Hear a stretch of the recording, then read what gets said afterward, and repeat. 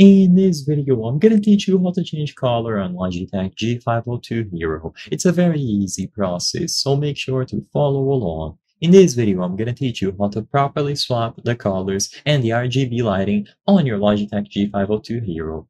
So, if you have a G502 model that has RGB lighting, you will be able to change it by using the G-Hub software. So first, go over to the Logitech website at logitechg.com and download the software. You will be able to find it for Windows or Mac OS. You need the software to be able to change the RGB lighting. To my knowledge, no G502 model will allow you to change the RGB by simply using a combination of buttons on the mouse. You will need the software. So once you download the software, open it up and automatically your G502 mouse should appear.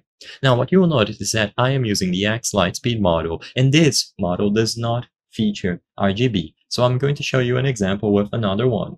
So usually when you click on the mouse here and you look at the left side of the screen, you will be able to find options related to sensitivity, assignments, and then if you have the option available on your specific mouse, you will find the lighting available. Usually they will title it Light Sync. All that you have to do is click in there and you will be able to customize the colors and the settings. So you will be able to customize when the colors appear, the frequency, the brightness, and so on.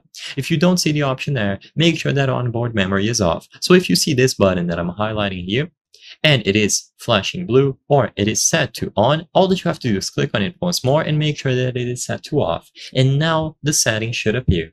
And once you go inside of Light Sync, you will be able to change the specific effect that you are using. You can set it to a standard color that never changes. You can make it swap between all of the colors, swap between specific ones, change the brightness, the speed, and so on. You just need to make sure that you have a model that offers you the option to change the RGB lighting.